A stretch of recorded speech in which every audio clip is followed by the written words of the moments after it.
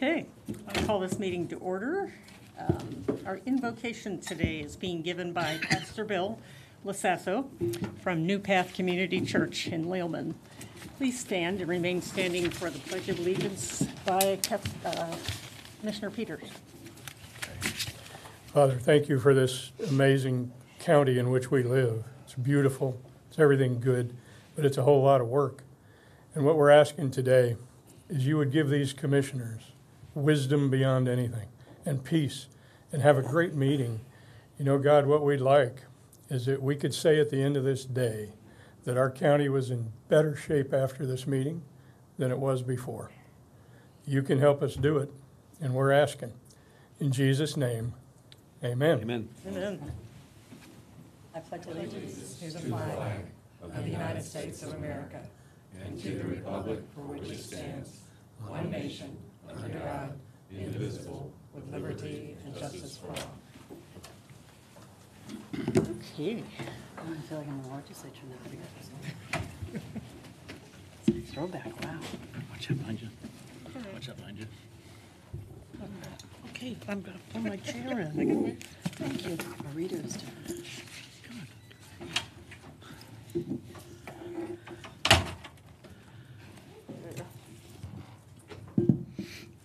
I'd like to ask our friend from the Tampa Bay Times, Jody Pushton.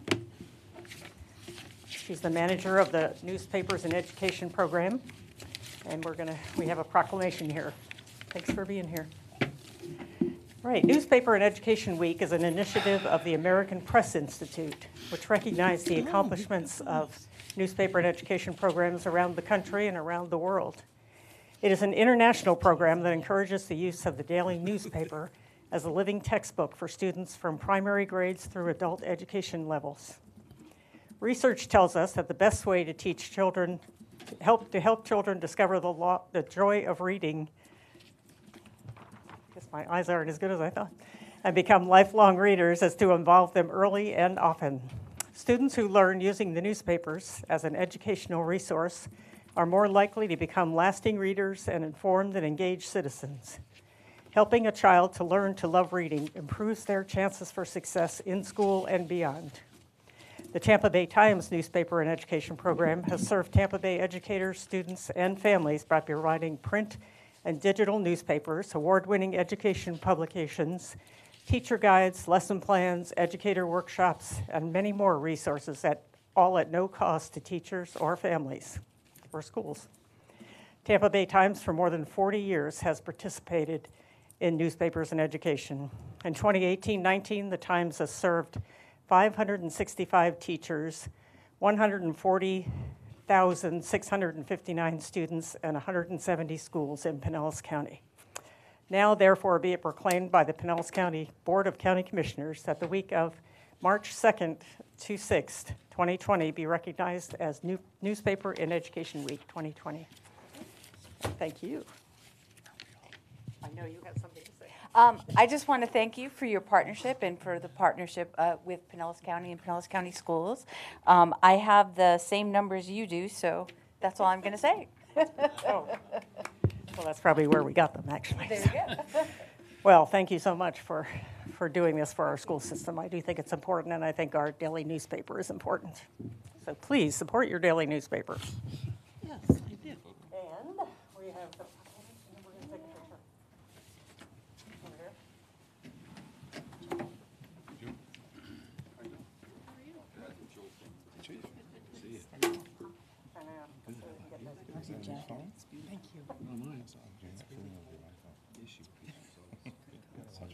Okay, I'll give you 3 counts. 1, 2, 3. And we will do it 3 times.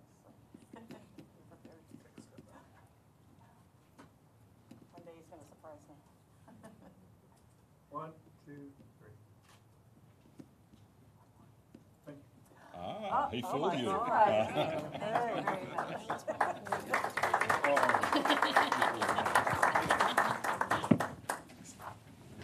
And for our partner presentation, I'd like to call up Angeline Scoten, a biological scientist in the Division of Habitat and Species Conservation with the Florida Fish and Wildlife Conservation Commission. Thank you so much for being here. do this. Okay. Well, good afternoon. I'll go ahead and get started just for the interest of time. My name is Angeline Scotton. I'm a wildlife biologist with the Florida Fish and Wildlife Conservation Commission. My job is to assist the public with conflict wildlife issues, and the number one species I talk to the public about in Pinellas County today are coyotes. So I have a short presentation to give to you really quickly to go over some coyote information. I'll start by saying coyote management in urban ecosystems is a complex and complicated issue, one that I probably can't hit every topic on in the time allotted to me today. So I'm more than happy to come back and elaborate if needed at a later time. One of the top questions we get about coyotes is why are they in Florida? They didn't used to be here, and there's some truth in that. They have expanded their range naturally from the western U.S. to the eastern U.S. This map that I'm showing you now is a good graphic by decade, just how quickly they have been able to expand their range across the continent. You can find coyotes now in every state in the Union with the exception of Hawaii.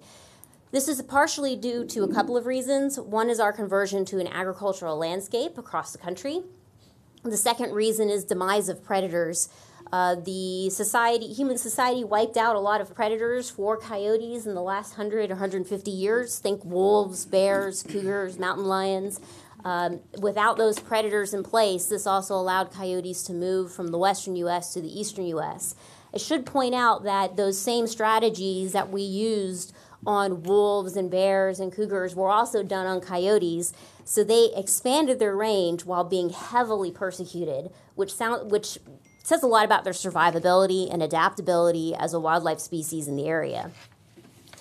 For a little bit of biology about coyotes, the coyotes are omnivorous, which means they're going to eat just about anything. So they do rely a lot on plant material, but they will also eat things like rabbits and rodents and squirrels. They'll also take advantage of human-related foods like dog food, bird seed, garbage, roadkill, fallen fruit, whatever they can find. This is why they do so well in urban areas, because their diet is so eclectic and they can eat just about anything. They are highly adaptable. This is one of the most intelligent wildlife species that we have living in the area today. Adult coyotes are about the size of a mid-sized dog. They range in size from 25 to 40 pounds. In Florida, they're averaging about 27 pounds. Home range size is variable depending on where you are in the state. So if you're, let's say, East Polk County out in some ranch lands, they're going to have a pretty large territory of about 15 square miles. But in an urban environment like Pinellas County, their territory gets really small. It's only about 3 square miles. The reason why it shrinks is because where there are humans, there's more food for coyotes. They don't need to patrol such a big area. They can find everything they need in a smaller space. And so in urban areas, you can potentially have denser coyote populations because their territory sizes are getting smaller with those human-related foods available to them. Coyotes mate in the winter, so we're in mating season right now. They have pups in the spring. Pups are on average about 6 pups in a litter, but this is dependent on food. The more food that's available to them, the more young they can support. So communities in Pinellas County can help with coyote reproduction by controlling their food. Human-related foods have high calories. That means coyotes can support more offspring. If they're not getting these human-related foods, they can't support as many offspring. Additionally, coyotes are monogamous. They mate for life. This is very unlike domestic dogs. Domestic dogs have no pair bonds with each other, but coyotes do. They have very strong pair bonds. The male is involved raising his offspring, and that male and female make a commitment to raise their young together, and they remain monogamous in the territory throughout their lives, which is pretty interesting for a canine species. The number one issue we have with coyotes in Pinellas County and most urban areas in the state is the fact that coyotes are urban and that there is pet loss associated with coyotes. It is no secret coyotes are really good, unfortunately, at taking people's pets when they're free-ranging. This is primarily cats that are left outdoors to free-range. They are absolutely open to predation anytime they're free-ranging. And while coyotes get the most notoriety for taking pets, I do want to point out there are other wildlife species in the area that will also take pets, like bobcats, like alligators, like large raptors. So it's not just coyotes, even though they get the most notoriety for it. Small dogs are typically also taken by coyotes. However, this is when small dogs are typically not secure. And by secure, I mean they're not on a leash, they're not in a well-fenced yard, they're not outside with a person. And typically when coyotes predate those dogs, it's a matter of opportunity. Little dog is outside by itself, it's not on a leash, it's not with somebody, coyote happens to be there, takes advantage of the opportunity. These are typically small dogs. By small, I'm meaning under 20 pounds. We do have large dogs sometimes tangle with coyotes as well. These are typically large dogs that are off leash, that are going up to a coyote's denning site that the coyotes are then defending. We also get a lot of questions about human safety. You know, are we safe around coyotes? And the answer to that is primarily yes. Coyote attacks on humans in this country are pretty rare. And to put it into perspective, I have a slide here showing you some statistics with dog attacks versus coyote attacks. So if we start with coyotes in this continent, in the US and Canada, between 1970 and 2015, there's approximately 9 attacks or bites by coyotes on people per year. This is typically someone who's doing something they shouldn't be doing, or like getting between the coyote and its food, or trying to give the coyote some food, like a hot dog or something, or it's a victim of someone doing something they shouldn't have been doing.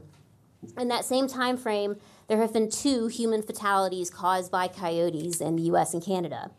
Now, if you compare that to domestic dogs, there's more than 1,000 emergency room visits in this country every day from dog bites. There's more than 5 million cases a year that require medical treatment. And between 2013 and 2018, there were 217 recorded fatalities caused by domestic dogs in this country alone. So statistically, your chances of being bitten by a coyote, especially if you're doing all the right things, are fairly low. So what are the right things to do when coyotes are around? One is not to feed them.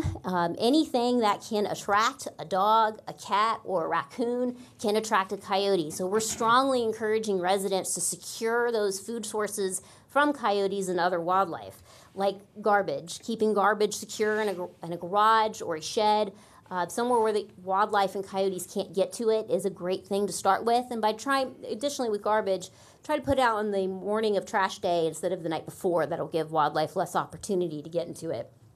We also encourage cleaning up fallen fruit, pet food, and bird seed. These things are high in calories, and it really pulls coyotes into urban communities.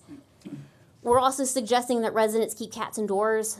This is really the only way to keep them safe, not just from coyotes, but from other wildlife predation and from other perils that face them when they're free-ranging outside. For small dogs, we suggest keeping them on short leashes, like a short 6-foot leash, not one of those retractables where the little dog can get way far away from you. Keeping them in a well-fenced yard or supervised when they're outside. We also suggest to follow some hazing recommendations. This can be found on our website. Hazing is deterring coyotes, scaring them off, letting them know that they're not welcome in a community. And I'm going to talk more about that here in just a moment. I wanted to bring you a local example today of a community that we've worked with here in Clearwater. This is the On Top of the World retirement community. We started hearing reports from them in 2018 that they had coyotes loafing on the golf courses, like sleeping in the sand traps. We had photos of them doing that, hanging out on the fairway, where we had reports of them attacking dogs. We consistently heard that they were not afraid of people. And in this photo, in this slide, you can see a good example of that. We have golfers on the fairway here. We've got a coyote scratching himself not very far away, and nobody cares. Everybody's just kind of going along with their business. We did multiple site visits in this community with Pinellas County Animal Services, and what we found was there was an at-large dog in this community that the residents were feeding. So we had a feeding situation in here while the residents were trying to help the dog, and their heart was in the right place. They were also feeding the coyotes. We observed the dog and the coyotes moving across the apartment complex and the condos, approaching back doors, looking for food. So we had a feeding situation in here for sure.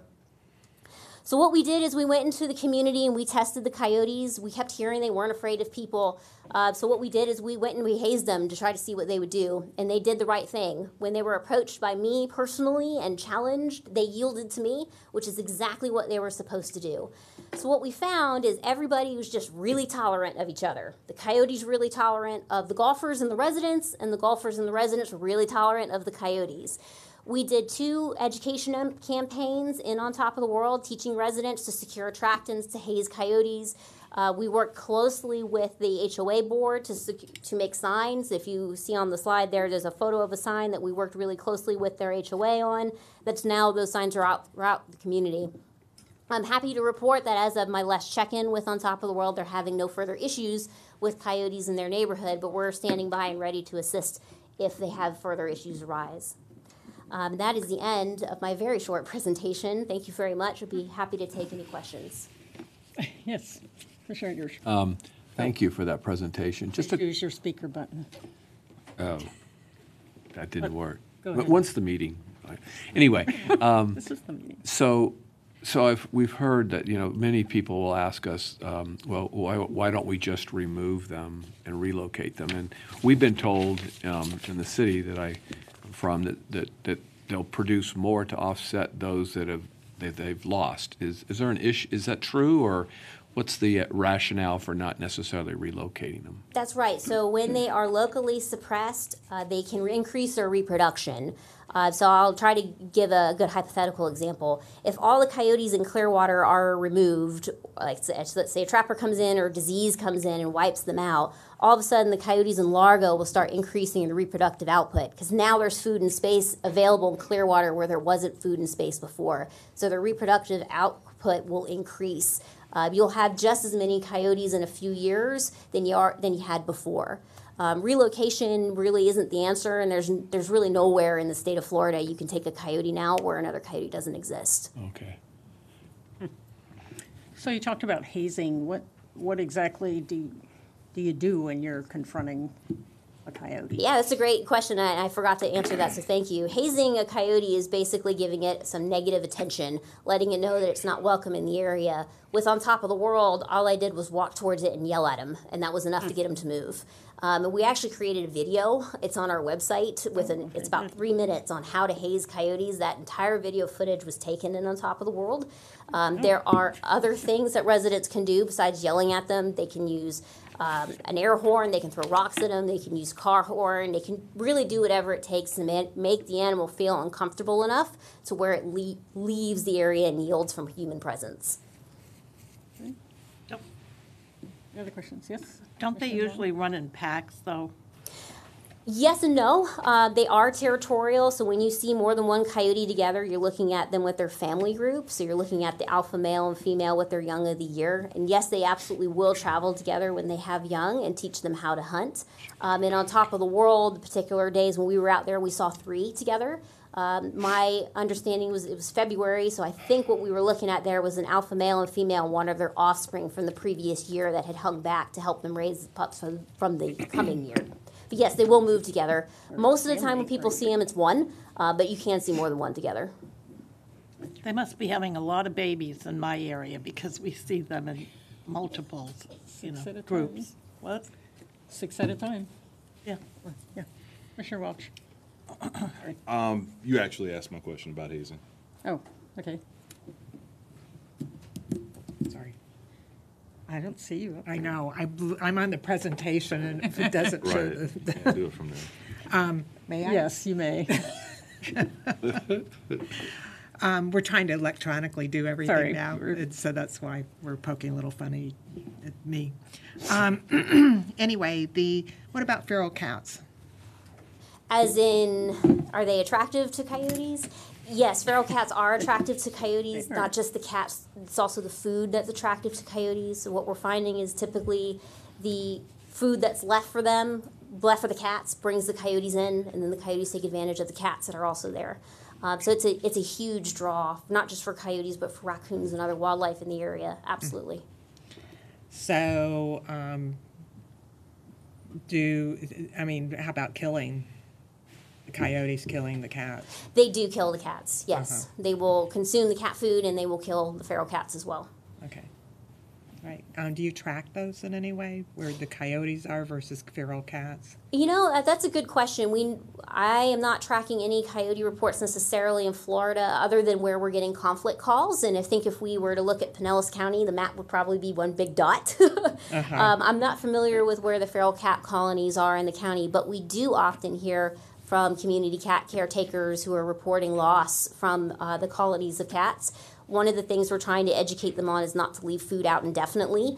That's usually the draw for coyotes. So if they absolutely must feed the cats, we're suggesting they feed the cats at one time of day and not leave the food out. And once the cats are done eating, pick up the food and leave the area. That will give wildlife less opportunity to come in and take advantage of those foods that are left there. But yes, the underlying answer to your question is yes, they are killing the feral cats. Okay, all right, thank you. Okay. Commissioner Steele, just Doug Brightwell, Animal Services. Just as a follow-up to that part, that's why we have in the ordinance for all wildlife feeding. Feral cats that are in Pinellas County, they have a 3-hour per 24-hour window that they can feed, and we recommend they do it at one time per day, and they have to remove the bowls and the food once the feeding time is up, just to minimize those nuisance issues. Okay. I did have you. a couple, Madam Chair. Yes. Before you Commissioner take off, I did have one for you, but is it Angeline? Yes, sir. Thank you so much for the presentation. Thank you. What's the average size of an adult coyote? Average weight is about 27 pounds in Florida. Okay, that's smaller than I thought. Yeah, they look a lot larger than they are. Compared to a German Shepherd, it's like 80, 90. Yes. Okay. And so, Doug, we get a call from a constituent, there's a coyote in their yard. Yes, sir. What do we tell them? We fall back to a lot of the information we get from FWC, leave them alone, haze them, make them uncomfortable so they'll leave the yard. And we recommend people do yard checks to make sure that they don't have food or fruit or trash or any of that that's attracting the coyote. So it's okay to tell them to go yell at the coyote. It's safe to do that. Hey, we use the word hazing. You can yell at them, you can, a lot of people with dogs have the shake cans with the pennies in them that you use for dog nuisance issues. A And can with pennies in it. It's just a can with pennies or Okay. rocks in it. It makes a noise, and that works well with the coyotes too. Okay. Okay. A lot of dog owners will have that if they're trying to train their own dogs Okay. to deter bad behavior. I missed that. Thank you. Well, thank you. That's very helpful. So all the information that you have presented here is on your website and apparently more. Yes, we have a lot of information on coyotes on our website. I would say everything with the exception of the on top of the world information is on there. Okay. All right. Thank you. Thank you very much. Appreciate it. haven't seen it yet. Okay. I have to get out of there. All right, next on the agenda is public comment. We have one card so far from David Ballard Geddes Jr. Hi, good afternoon. David Ballard Geddes Jr. I live on Georgia Avenue in Palm Harbor. Not one measure, not one real effort to protect or conserve the remaining vital water supply from contamination. This government still today promotes the commercial use of pesticides that kills all the good things that live in the soil further together, poisoning our groundwater with fertilizers allows and creates. Our water supply is slowly becoming carcinogenic. Furthermore, this government still promotes the destruction of our God-given wetlands for the manufacturing of cypress mulch, knowing good and well that our wetlands serve as the liver of the earth, and our wetlands are vital to the filtration and percolation of our water supply. Reducing our wetlands to thistles is an act of abomination. Even further, the lack of proper recycling of our garbage has caused our landfills to be filled with more contaminants than the world has ever known.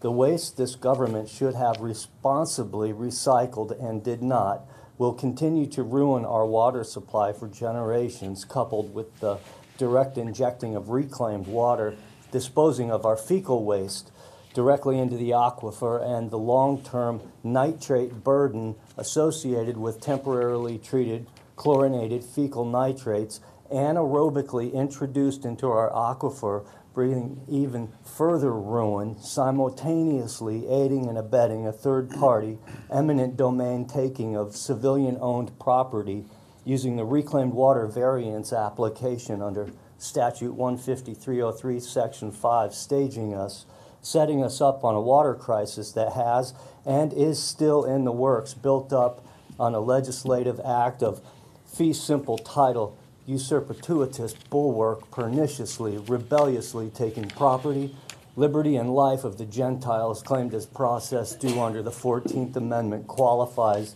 this government not as government, but as an adversary seen as an actual invading force here to destroy the lives of our people, as written in the Declaration of Independence, thereby subjecting the legitimacy of all stakeholdings throughout this government. Understanding this, I feel now is the time we need to make some corrections and adjust our bearings so that we can move forward on a civilized footing. Thank you. Thank you.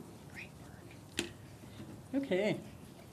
Next on the agenda is the consent agenda. Do we have anything that needs to be pulled? Move consent. 7. 7.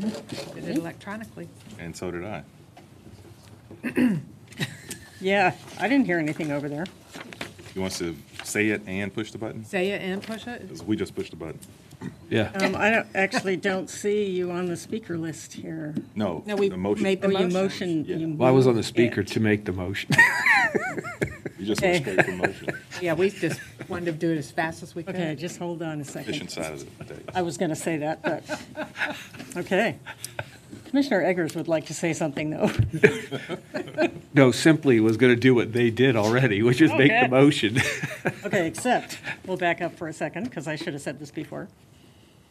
Actually, I don't, when you have a thing down there that says, Motion, and now I can't see it, current speaker, because somebody's, I think, already made it. because, yeah, I don't, okay, forget it, because I don't, I don't know where the voting. you guys already did that, there's nothing up here for me to say that.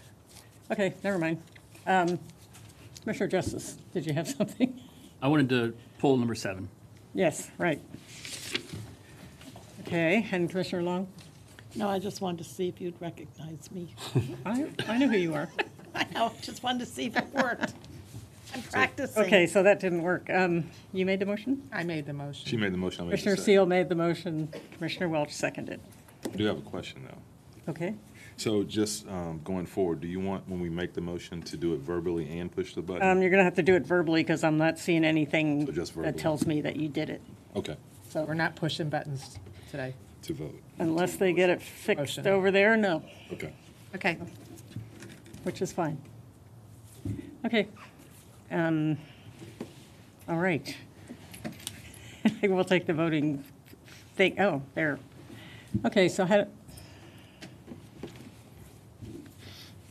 did you just do something different, or did you enter those by hand? They were entered by the I think once we hit motion, it changes what you see. Yeah. Yeah, I don't see anything. Okay. But All there- right. But That there's was- nothing there that says somebody made the motion. Well, it's supposed to, I'm supposed to see what came up right before that. So, We could try it off session. yeah, we'll try it another time. Okay. That, Did you eventually see it? right for half a second before the voting ballot came up. Record button. So on the next one, we will record the motion and seconder and see if we get the message Okay, before going to the vote. we'll try it one more time. Okay. That was unanimous. Item 7. Item 7 is the ranking of firms in an agreement with Stantec Consulting for conceptual facility planning and real estate financial consulting services. As we have discussed, we have approximately 31 entities, 15 county administrator departments, constitutional officers, appointing authorities, and agencies, over 1.4 million square feet. And this will look at all of our space currently, what our planned needs are, and then begin to do financial analysis to determine what type of space we can plan for in the future. This will not just look at how many square feet, but the synergies between offices, so should our financial, office be connected to this, or should our permit functions be in a central location versus the 5 different locations, or do we need a north and a south county to service our customers for functions? So it'll look at various pieces like that and come back with facility planning recommendations that we can use then for the next decade. So do you have questions about, Yes, Madam Chair. would you push your button? Thank you. Commissioner Justice. Thank you, Madam Chair. And I apologize for not going into more depth on Thursday. I started to dig into the scope of work and everything. I just had a couple of questions. One, are we limiting the site selection to Clearwater, downtown Clearwater? I noticed in there it said county seat, but we've had reports that what functions have to remain in the county seat, what don't. And then I was interested in some of the properties that were excluded, because we talked about, in one of the scope of work, it talked about the functions at 324 with the historic courthouse, but then it is not mentioned in one of the sites included for evaluation. And also, we excluded the site that we own on Ulmerton Road with the fleet maintenance building or property. So I was just kind of trying to get a feel for why we made some of those decisions about what properties we were going to evaluate and not, and the functions in the historic courthouse versus. So anyway, I just want to get some more clarity on that. So the location decisions will come at a later date, because first I need to understand the array of services. For instance, when we have a central county administrator, commissioner functions, that may have security associated with it. When we have human services, we would not want necessarily that to be in the same building, people being comfortable coming into a central government facility, or maybe a permit center you'd want that as a standalone. So first we have to determine the types of functions that we provide, what types of facilities would service those functions. Then we can talk about location. So, that goes to my second question would be, are we going to have decision points throughout the process, or is this going to come back and give us 38 different options? And I guess the question is, I don't want us to have a report come back to us in a year that we've spent a lot of time and resources on that is limited in evaluating our potential, I guess. A little bit hard to explain, because I don't know where they're going to go with that, right? But I think it's got to be an iterative process to working with you. But I think some of that will be determined on what types of locations. Certainly, locations of sites will be a big consideration, but part of that would go into understanding where they would recommend best to locate that to serve the customer needs, and that may be different for different types of sites. Certainly, there's a piece that involves being in the county seat for the central administrative functions, but that doesn't preclude that. But there would be other steps involved if that was a decision we made. So I guess then the question would be, if they've determined we need X thousand square feet in these three sites, three different, or could be potentially three different sites with constitutionals, the permitting, and the administrative functions, and they're looking at real estate values and all of those kind of things I see in the scope of work, are they going to evaluate countywide about the site potentials for those different services? I think that'd be left to our direction on how we want them to proceed in those particular areas. So they're going to be having those conversations with you and your staff throughout the whole process, as far as. Correct. You understand what I'm saying? I don't want it to come back and say, here's the best recommendation, and then we find out, well, there was a site just across the city line in Largo that we really should have looked at. I guess that's I don't want our choices limited down the road. No, I think it's going to provide an array of options for us. So, I see this, at the end of this, it may take us 10 years, to build that out. But currently, a particular area says, I want to renovate this building. And I go, well, I don't even know if that's a good investment, because should we really not renovate, but co-locate functions and have better customer service? And so this would give us a planning tool to be able to make some of those follow-on decisions based upon all those different factors that go into it. All right. I fully support doing this. It's long overdue. I just want to make sure that when they come back with a report and they give us, we're going on the options they've offered us, and it's limited. That's my only concern in the whole process. I understand. Well, and I guess I want to go back to your original question, why aren't all the properties involved? Well, I knew about the parks. I didn't know about the facilities or the fleet. Parks is, we're going to be looking at that campus because we have different tenants on that campus. So that would be a separate review that we're going to do for the parks area. If it was determined that permitting the most activity was around Ulmerton Road, it would be interesting, if we're just kind of doing a blank slate evaluation here. And I think permitting is a particular one where we're going to have to understand customer needs. Right. That's one that's going to be very customer driven, where our customers coming from. And so I think that would have less limiting factor on location than, let's say, this building. This building, if you said you want to go, outside of Clearwater, that would require a different pathway to get there. Right. Yes, please. Joe Laura, Administrative Services. Fleet is actually item 22 on the buildings we are going to look at. It's 9685 Homerton Road is actually included in the study. Fleet management is. I thought I saw it listed as an excluded Was that property. parks you were looking at? I think it was originally. No? Okay. Then in regards, Andrew Pupke, Facilities and Real Property Division Director, Administrative Services, for 324 for the courthouse. Our rationale there was if the court's functions moved from this campus, including the court functions within this building, that building would still remain because it is a historic building, but we would have to take into account the court functions that currently reside there. Right, and I did, and maybe it was in the addendum, not the original scope of work, but I thought I saw 324, the functions there, but as far as the actual building, it wasn't listed as far as the other, like this was designated 315 and the one up on Fort Harrison, but that one was not designated in the original scope of work that I was looking at. Right, so quite likely, as I mentioned, that building would remain. Those other two buildings, you mentioned 315, this building, and the annex would go away. But that building, because of its historic significance, would stay. But the functions could potentially change in that building.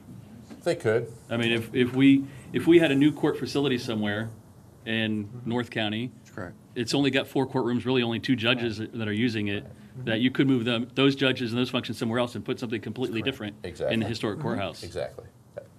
And then as far as the other departments or campuses, we have other activities that are going on at those locations, such as the Public Works campus. We have a master plan consideration for that.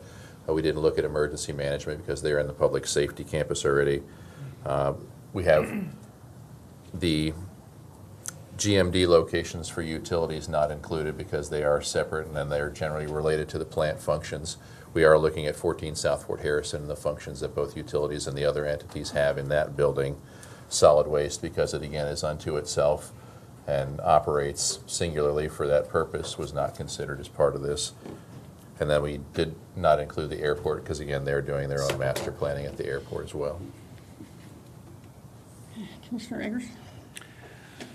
Well, yeah, thank you for pulling this, Commissioner Justice. Yeah, I think this is a really complicated process. And it's certainly, obviously, understanding the inventory of real estate and buildings that we have.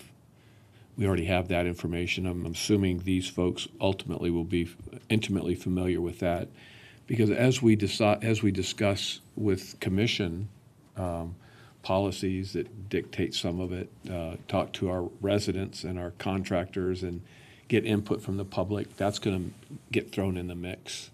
So I would imagine that there's going to be a pretty, I hope, robust interactive process with the public, with staff, all your different staff, and us. So that's going to be ongoing.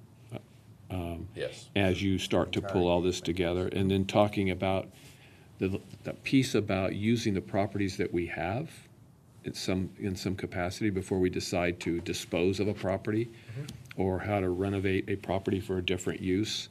Again, these are all extremely complicated, but I think that we don't want to get too far down a road before we start looking at stuff. I think it's an iterative process, I think, is really, so we can start to see where it's heading and kind of get a feel for it in some regards and give some direction, and then funnel that back so that we're not going down a path too far and then we've wasted 3 years and we're like, what? Wait a minute, let's back up and go in a different direction. So I think that's going to be really important. We've discussed that previously with the administrator, and that's been his direction to us, so that's how we'll proceed with the study.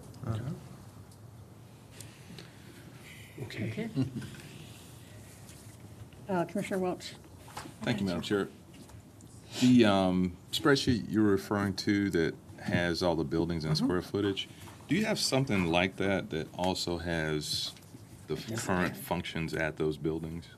I'm sure we can come up with it, Commissioner. It's not actually part of this scope of work. We can come up with it. If it's not a whole lot of work, I think that would add to understanding what's out there. Yeah, absolutely. And the building that's the second largest, 9685 Ulmerton, is that? That's ESC? That's fleet. That's fleet. Fleet management. That's a fleet, that's fleet, okay. Yes. Yeah. All right, thank you. Did you want? Yes. I pressed the button. Justice. Again, right. And so you can look at the page that I was referencing is page 18 of 45 on the section E scope of work. Section G, exclusions, inclusions. And it talks include 315, 400, 440, 310, but doesn't mention 324 Fort Harrison, which is the old courthouse. And you would need to have those functions evaluated as part of the master plan. And then also on page 19, at the end of that list, number 14 is exclude the fleet management location. So that's where I got that information from as well. Understood. And in some situations, we're also doing assessments of the buildings. In most of the situations, in fact, 324 would be an exception because if that building is going to remain regardless, we wouldn't do a building assessment as we would here to determine whether this was, the best decision was to keep this building and renovate it or to build a new building. Well, again, not to completely muddy it, but what if the determination, again, with those court functions, limited as they are, were to go somewhere else, and that you wanted to use that historic building for something else? It could be an administration commission facility, for example, just throwing, not starting something, just throwing something idea out there. Sure. That if you wanted to maintain a presence in downtown Clearwater, but the best place for permitting and everything else was 8 blocks that way or 8 blocks that way, Sure. we would still have a presence and it's still limited, but it wouldn't be limited to those just 4 courtrooms. And again, really just 2 judges and some magistrates that come there. Right. Again, I just don't want to limit us from thinking what could be some really neat ideas out there for our space use and our functions. Certainly understand your point. The reason it took us a long time to bring this back to you, because we've been talking about this for a very long time, is because we went back out because we wanted this to be operational, not, an architect. We wanted this to understand the functionality of the space, and that we're building space around the way we want to operate, and the synergies necessary to maximize customer service, access, and efficiency. And so that took us longer and required us to come back out. And so that's the exact purpose of this study. So then one last question since, sorry, I'm channeling Commissioner Eggers today. Wait a minute. So isn't that function, that evaluation is, and looking at real estate values is, and let's say there is a boom in downtown Clearwater, similar to what's happening in downtown St. Pete in 5 years, and we're going through this process, it really would be best to sell 3 of the 4 buildings in downtown and move 8 blocks east. That evaluation of the real estate values and everything will be taken into the process. Absolutely. Okay. Right. Yes. Thank you. Commissioner Welch. Commissioner Eggers, when you were making appointments this November, I'm sure you remember that. Absolutely. It's at the bottom of the list. Just notice Let me give you a suggestions. that same sheet. Just what's the reason that for 315 Court Street, there's a number above the line, and then also number 26, and the same thing with 501? Why are those broken out? Subtotal. People keep Yeah, filing. it's garages, Hey, people. garage space. Garages are the ones below the subtotal? Okay. Thank you. But even on your list, you can see, we own, 520 Oak. It's a little house we have over here. We have little bits of houses from an efficiency standpoint. We really need to look at how we've kind of spread out over the years. Okay. Any more questions? Entertain a Motion to approve. You can We're doing the- try using that. Did. Okay. Get out before I do that. Don't see it. That's the problem. You're not, There, a second. I'm on it. Had to get out before you can second it. Oh. Okay, motion by Commissioner Eggers, second by Commissioner Welch, and we are ready.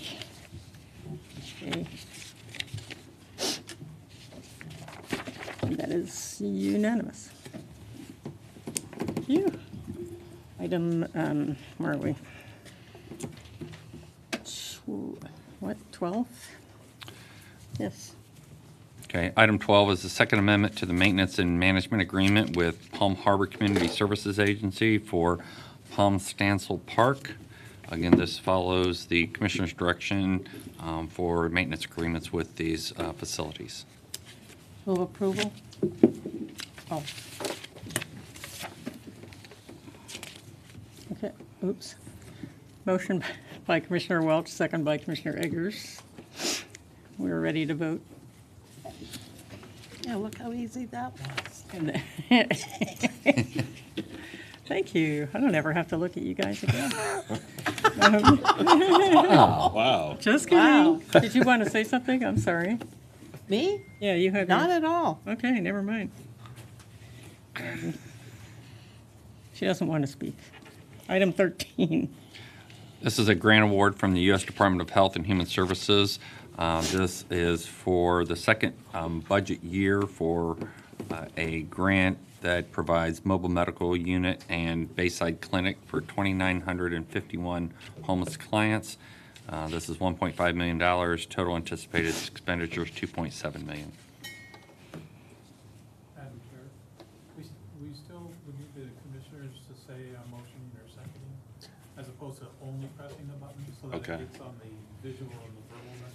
So I made the motion, Madam Chair. I made the second. Right. Okay, perfect. Doesn't she announce it? Does that count? I'm sorry? Because she announces it, that doesn't count for the verbal record? My instruction, but yeah, that's how we have done it over the years. So. Okay, the problem though is that she announces that she moved, but he pressed his button first. Right, which is why if they verbally say, I press the button, I'm making a motion, then that, we have both of those on the record, and we can see why there's a match. Without the verbal. But if there's not a, If you see that in electronically, and you can say motion by, second by, and that creates your verbal record. well, that's what I did though, or that's what I will do. See, I ignored her when she said I moved because she hadn't pressed her button, right? So, okay. Is that what I'm supposed to do? Not fast enough, though. It's like Jeopardy, you gotta. Okay. And they don't need to announce, do they need to announce, Norm? I would have to defer. If you at least announce, I will announce before we get the voting thing up. right, then we'll record that as the record, what you announce. That's what I was hoping for. Yes, thank you. Okay, we have, what, go Question ahead. real quick. I think, in addition to that, I think it's important that we say it, because I may be making a motion to deny. So it's not just a motion That's true. to accept, so. 'Cause we don't I think have that so. option. If I push the button, I say, I move to deny. So, I'm not this case, I'm just saying. Yeah. In general. So I think it's important that whoever's making the motion also verbalizes what it is they're motioning, so. Yeah, but it's still not going to coincide with that then, so is there a way to fix that, or do we just scrap the whole If darn someone were to thing? make a motion to deny, we can. I know you can change it. Deny here before we get to the full record. Should show up. Usually it's you. I haven't seen it in action. It should show up. Thank you. But how do you know who? Do we want to practice this off? Yeah, I hear you. I thought we had it all worked I out. thought so too. Sure. Let's just do verbal motions for now. We'll talk about this later. Okay, for this one, we have a motion by Commissioner Welch, a second by Commissioner Peters. And we're ready. That is unanimous. Item 14. This is a resolution affirming the policies of the Pinellas County Comprehensive Plan, including the East Lake overlay that restricts density to the north portion of this area to 0.5 units per acre, and formally requesting the Pinellas County, or the Pinellas Planning Council to add a residential rural, which is 0.5 units per acre, land use map category to the countywide plan rules. Motion to approve. Second. We have a motion by Commissioner Eggers, second by Commissioner Welch. Do we have any comments, questions? All right, we're ready to vote.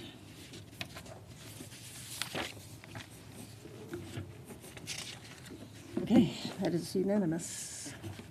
Item 15. This request approval of a county incentive grant program agreement with Florida Department of Transportation for construction of an ATMS system on 49th Street. The department agrees to fund a maximum of $1.5 million, which is 50% of the estimated cost. Vote to approve. I'm sorry, did you? Commissioner Peters, did you move? Seal. Oh, Commissioner Seal. Moved by Commissioner Seal, seconded by Commissioner Long. I have a question, though. Which is County Road 611? 49th Street. 49th Yeah, Street. but 49th Street doesn't go, oh, yes, it does. Never mind. All the way. It connects all the way. All the way, never mind. I've driven every inch of it many times. Never mind. All right. We're ready then.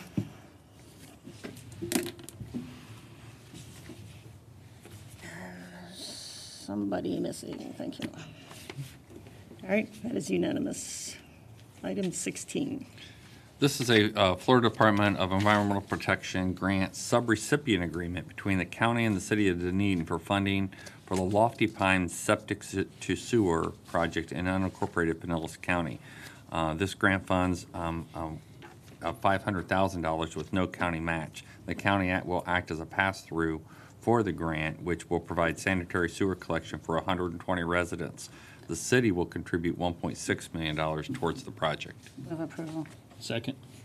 Okay, we have a motion from Commissioner Peters, second from Commissioner Justice, and we're ready.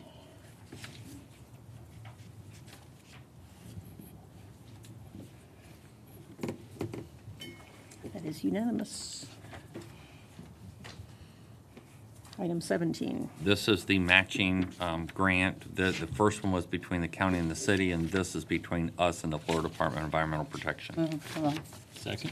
Okay, we have a motion from Commissioner Peters, second from Commissioner Justice, and we are ready to vote.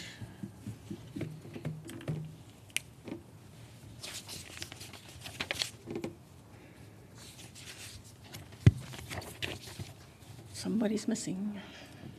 Okay, that is unanimous. Oh, oops. Item 18, sorry. This is the First Amendment to an agreement with Garneri Companies for the design build services for the new headworks and grit removal facility at the South Cross Bay Water Reclamation Facility. As part of the first phase, it was a $2.4 million design, and the second phase is the construction of $2.4 million, bringing the project total to just over $27 million. Move approval. Second. Motion by Commissioner Peters, second by Commissioner Welch. We have a question. What? Yeah, I hit the button just for the record. Oh, sorry. No, I just wanted to, this is a big dollar amount, so I'm assuming that in the proposal that we saw last week that showed wastewater rates increasing significantly and water rates not significantly, part of that reason was this continued commitment to capital at this location, among others. That's correct. And Ivy, go Yes. ahead. Hi, I don't know if you want me to up here, Yeah, if you wanted to yeah. address that as well, but I'm Ivy Drexler, I'm the plant manager for the South Cross Bayou facility, and I'm here to stand in for Megan Ross for today. Okay. So if you could repeat your question now. So last week we talked about our wastewater rates going up significantly over the next 3 years. I think it's 9% a year. Okay. I'm assuming it's because of a heavy capital investment in the wastewater arena, and it includes things like this, but I didn't know if this was part of that package. It was part of that package. Raheem is certainly here. I think it's probably outside of your wheelhouse. But that's absolutely part of the capital program and the reason for the rate increases. I think that's important that we keep drawing that connection so that when we do come to the point of raising rates and people are scratching their heads, at least we've had that continued conversation about why. Yeah, it was the rate was heavily capital construction and environmental protection regulatory requirements. Driven. I got it. Thank you. Thank you. Okay, thank you. Thanks. We're ready to take a vote. That is unanimous. Item 19. Under 19, I am requesting your approval of staff's recommendation in the confidential memorandum of today's date. Move approval. Second. Motion by Commissioner Peters, second by Commissioner Welch. We're ready for questions.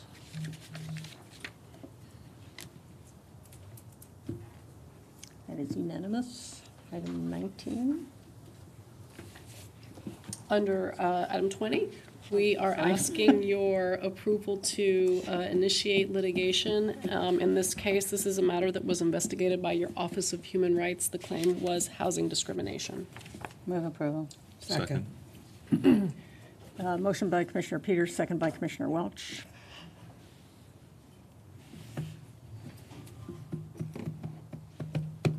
And that is unanimous. Item 21. Under item 21, we're requesting your approval to file suit in the referenced matter. This is a code enforcement matter involving some accumulation in trash and some other zoning violations. Move approval. Second. Motion by Commissioner Peters, second by Commissioner Welch.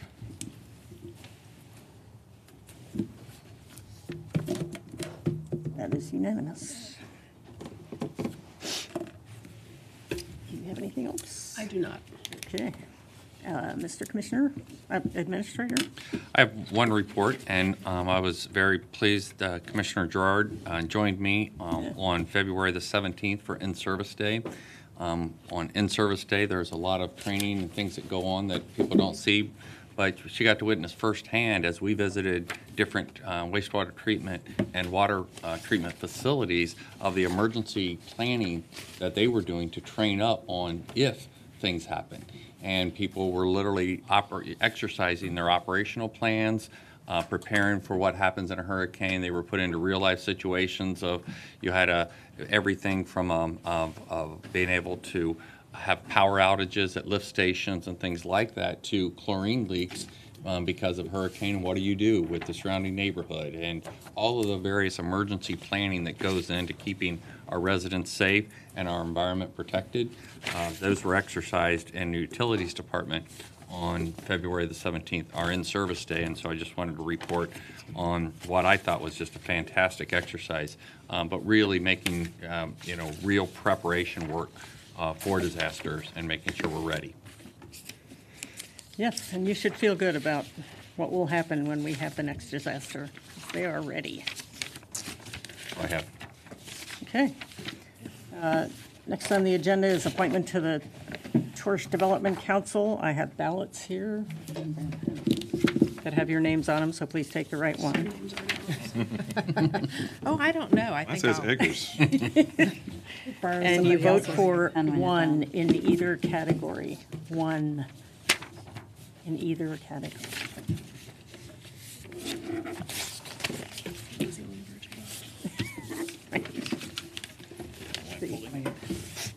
Oh, I'm sorry. Thank you. Should have got some extra ones, I suppose. Right. Yeah, that's ridiculous.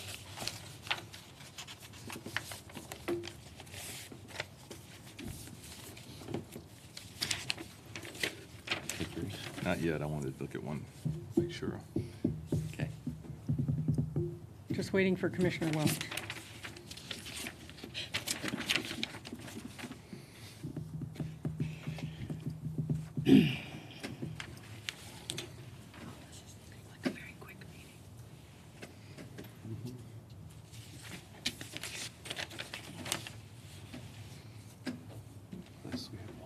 Yeah, that's the right one. Yes, thanks.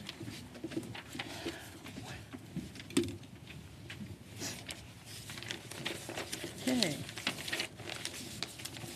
While we tabulate those, we have them all. Do we have any new business items from the commission? I do have one item, Madam Chair. Yes, sir. Well, two. I want to thank Commissioner Justice for joining me at the Urban League Whitney M. Young Empowerment Luncheon last Friday. I want to congratulate Carol Alexander from the Next Step Pregnancy Center, Gina Burkett from Academy Prep, and Lorna Taylor for being recognized for their community service and their work for diversity. I also wanted to mention that in 2 weeks, the U.S. Census will start to send out notifications in the mail.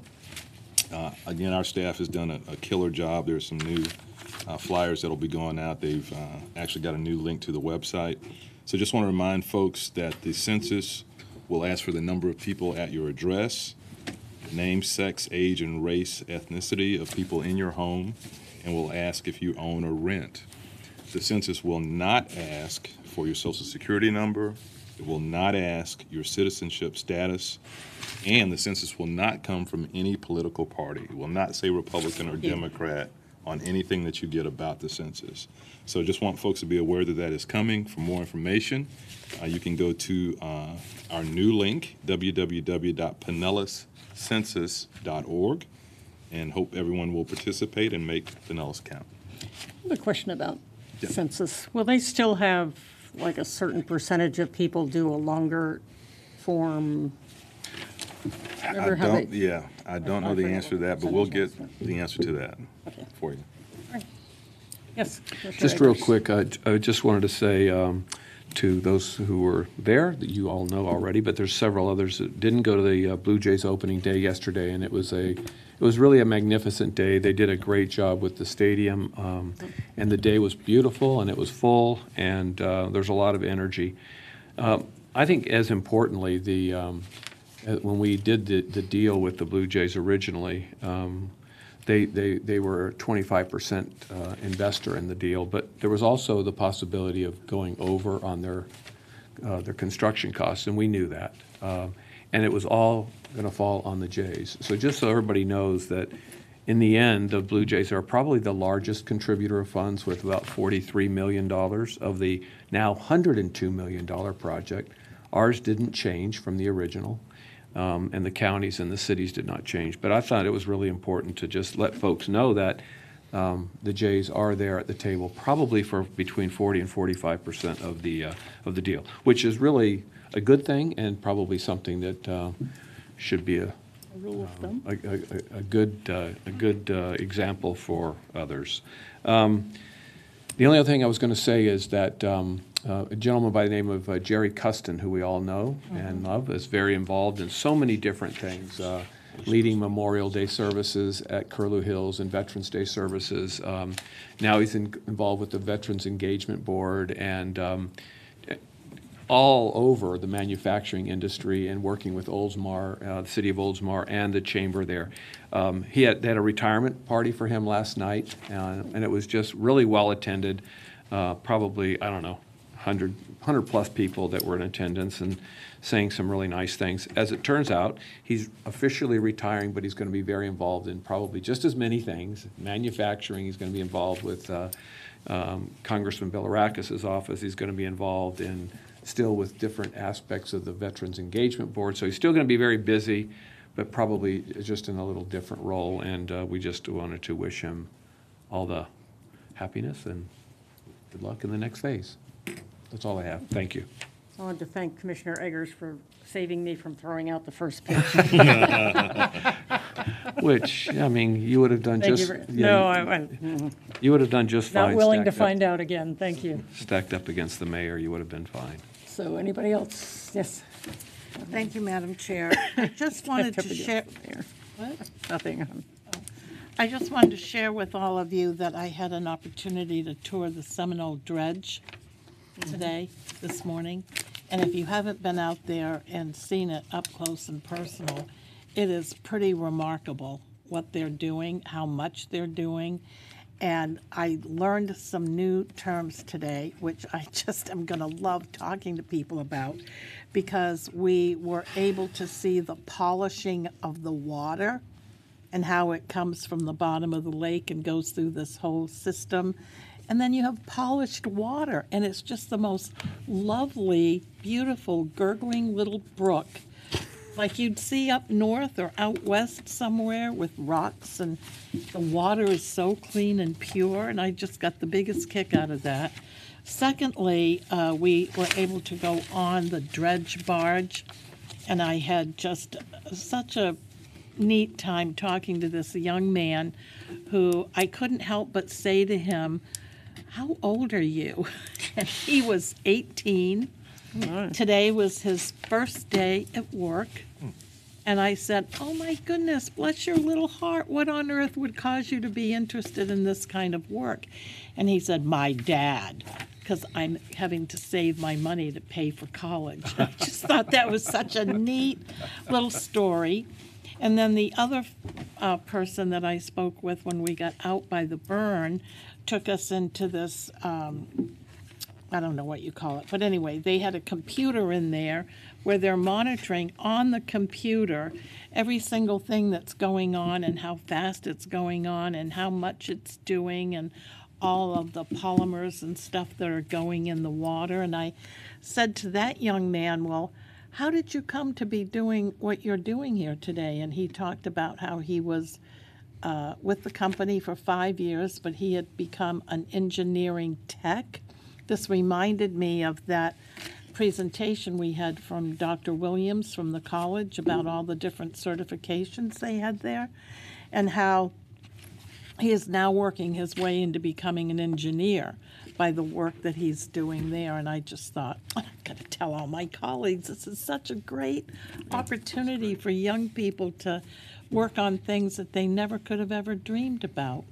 And it made me so proud that Pinellas County is so ahead of the curve in terms of the technology and the newest and greatest things that are going on to do this kind of work. And it is amazing when you get up on top of that burn. I don't know when the last time was that you were out there, but even Kelly was astounded at how much more they had taken out of the bottom of the lake. And it reminds you, when you look at it, for those of you who've been down to the reservoir for Tampa Bay water, looks just like that. It's unbelievable. Anyway, that's my story, and I just thought I'd share. Thank you. Thank you, Madam Chair. Oh, and one more thing. I'd like to extend congratulations to Tim Nickens at the St. Pete Times on his retirement. And I think we're all probably going to really miss his thoughtful and wise editorials that he writes every day. So anyway, that's the end of my whatever story today. Thank you. You're welcome. Do we have a verdict? Yes, we do. We have 5 votes for Mike Williams, 1 vote for Laura T. Hine, and 1 vote for Alan P. Johnson. Okay, thank you. And Mr. Williams is the gentleman from Innisbrook. So, yes, I had one other quick follow-up. go for it. Our elite marketing team already has the answer to your question, so everyone will get the same form for the census. There is a long form called the American Community Survey that comes out in between the census, but Oh, okay. that's a long form I you thought were it was this- thinking okay. about. The other thing that I forgot to mention, I wanted to give kudos to Jade Spradley of the Urban League Young Professionals. They did an outstanding video on the census that played at the luncheon last Friday, and I'm going to share that on my social media as well. So I just want to thank Jade for her great work. Thank you. And we should all share it as well. Yes, ma'am. Thank you. Great. Well, maybe you should bring it here and show. I didn't want Jewel to start asking questions about it, so. Okay. We'll send it to her first. All right. All right. Fine. Okay, that was Commissioner Welch. There's nobody else on the, okay. We are adjourned for 3 hours. almost 3 hours.